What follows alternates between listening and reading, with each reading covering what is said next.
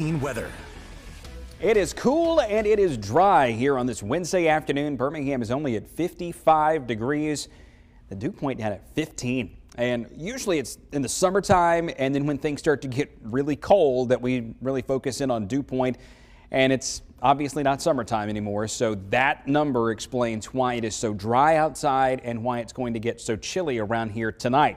Now, it did get cold in Pinson this morning, down to 26 degrees in northeast Jefferson County. Jasper hit 30, Birmingham at 30, Chelsea at 32. There were a lot of communities represented all the way from Hamilton, Cullman, Jasper, down to the Clanton and Tuscaloosa areas that had numbers in between these. Tomorrow morning, we're going to do it all over again, except some spots might even be colder with a lighter wind. Wind starts settling down tonight. We'll drop to 35 before midnight. 31 degrees early in the morning. The official low in Birmingham likely coming in around 30, just like we did earlier today. And then 62 tomorrow afternoon. That's a little bit more common for this time of year. So there will be some variation from neighborhood to neighborhood, even within cities tomorrow morning.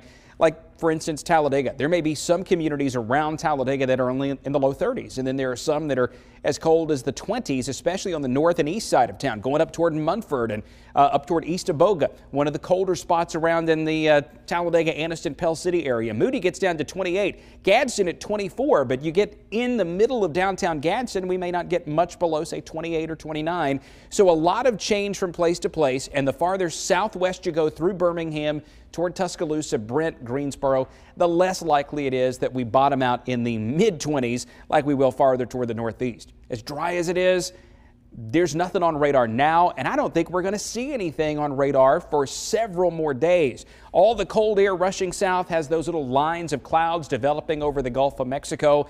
You can see the wind there blowing them down to the south and shutting the Gulf down essentially. There's just nothing out there moisture-wise for us at this point, and even what begins to return by Sunday, those blue colors, still very dry air, given what we're used to around here. 74 by Saturday, 76 on Sunday, so we are starting to warm up some. College football looks fantastic around here on Saturday afternoon, and the weather for Sunday even better. A few clouds around on Sunday, but still no rain. We'll stop the clock here on Wednesday. Still no significant rain. Maybe between Tuesday, Wednesday, and Thursday we can have a few spotty showers, but we're talking small fractions of an inch of rain, if anything at all, between now and November 10th. So here's some specifics on the next 7 days.